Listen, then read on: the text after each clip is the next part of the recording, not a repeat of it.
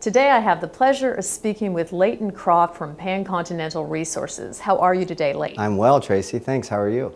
Layton, your stock charts look phenomenal over the last year, and it's my understanding you have an unusual containment number, containment volume for your copper, nickel, and cobalt. Can you talk to me about this, please?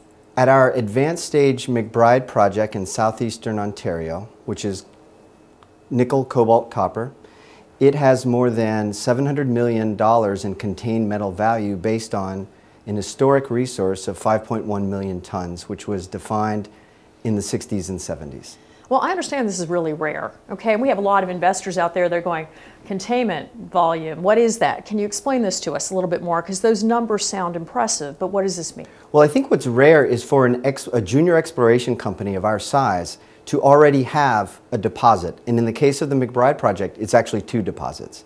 So by contained metal value, we're talking about the gross metal value if you look at the amount of resources on an historic basis, pre-43101, and the grades that were defined by the previous operator, Long Lac Minerals, which was a very reputable company, and you do the math based on current market prices, that's where you come up with these numbers. Now the numbers are notional. They don't take into account recoverability and other factors, but they're very indicative of how much value is contained in the ground today.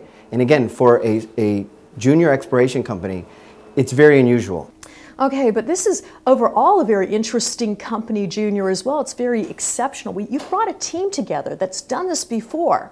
So tell us a little bit about your team and what you plan on doing with Pancontinental. Right, Tracy. So over the past 6 months, we've picked up 2 nickel-cobalt-copper projects in Ontario. In both cases, we optioned them from 2 different companies. In both of those cases, the people that we did the deals with are now the project managers on the ground, and they're both very experienced exploration geologists who know these projects between 20 and 25 years. And so I think that's a very unique way to generate projects.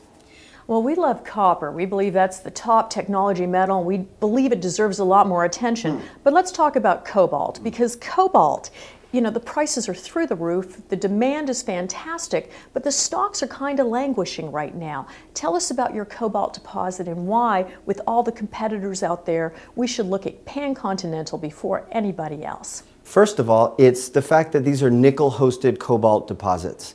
They're not silver-hosted or other. Second, they're in Ontario, a safe jurisdiction, unlike other jurisdictions where cobalt is prolific in the world.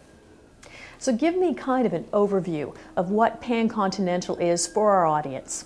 Pancontinental is a junior battery metals exploration company focused on 2 cobalt-nickel-copper projects in Ontario, one of which is early stage and has 3 different properties. As those get explored and developed and we see what happens, they may become 2 separate projects in and of themselves. Importantly, we like to find projects that are in the shadow of a head frame. We like to be near former or existing mines. In the case of Montcalm West, we are next to Montcalm Mine, which is owned by Glencore.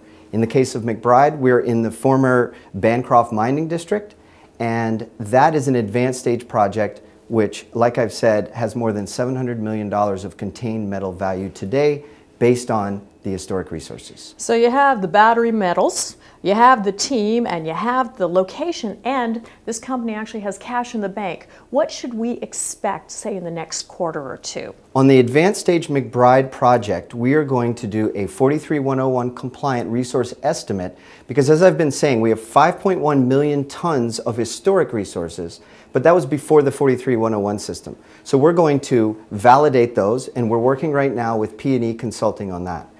On the Montcalm West project, we are doing airborne geophysics right now on the large Gabbro-hosted Montcalm property and soil sampling and rock assaying on the primary Cobalt Nova project, which is very interesting.